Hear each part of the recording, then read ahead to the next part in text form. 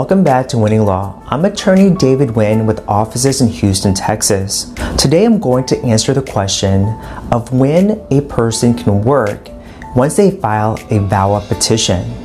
Remember, VAWA stands for Violence Against Women's Act, and it is for individuals who are foreign nationals who are substantially abused by either their U.S. citizen or lawful permanent resident, aka green card holder, spouse, parent, or child inside of the United States. So today I'm going to give you 3 different scenarios for people who file for VAWA and discuss when these people will receive work authorization.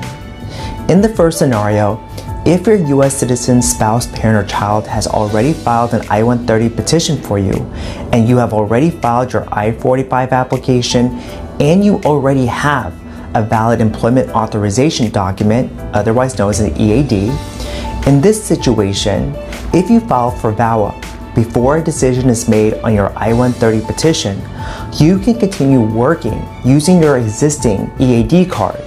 There will be no lapse in your ability to continue working. Now let's change the facts a little bit for scenario 2. What if your U.S. citizen, spouse, parent, or child, or green card holder filed an I-130 petition for you? You have already filed an I-45 application, you already have your EAD card, but in this scenario, the U.S. citizen or green card holder, spouse, parent, or child withdraws their petition before you had a chance to file for VAWA. Unfortunately, in this situation, after the I-130 was withdrawn, the I-485 by operation of law was automatically withdrawn as well. This means that if you received an EAD or work card, it is now invalid. This is true even if the expiration date hasn't occurred. In order for you to work, you would have to refile an I-45 application and then submit a new I-765 application for work and restart the process. In the third scenario, it's very similar to the second one. If your U.S. citizen or green card holder, spouse, parent, or child has never filed an I-130 petition for you, you will need to file the I-45 adjustment of status application and the I-765 work authorization application with your VAWA petition. Generally, when you apply for the first time or reapply for work authorization, the waiting time is approximately 10.5 months for the EAD or work authorization. Now, before we end this video, I just want to give you 3 tips about VAWA EADs.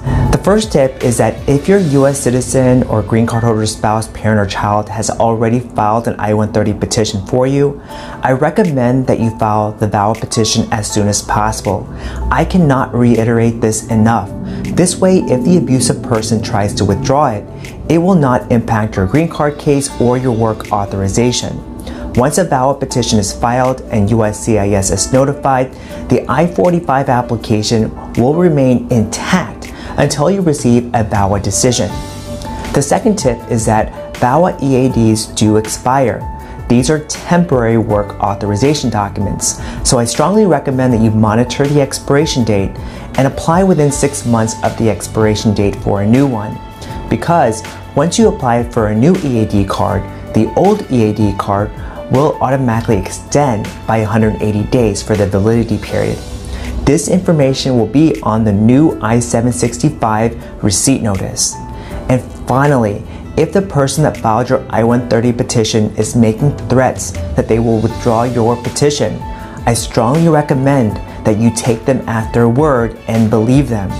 If you don't believe them or hold on to the hopes that they will one day change, it may result in them secretly withdrawing their I-130 petition, which will then cause you to lose your work authorization and remain unemployed for approximately 10.5 months until you receive a new EAD card.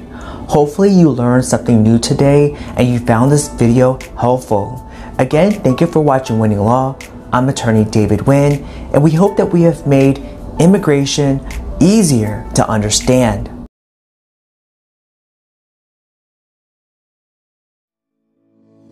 At David Nguyen's Law Office, we are here to help you.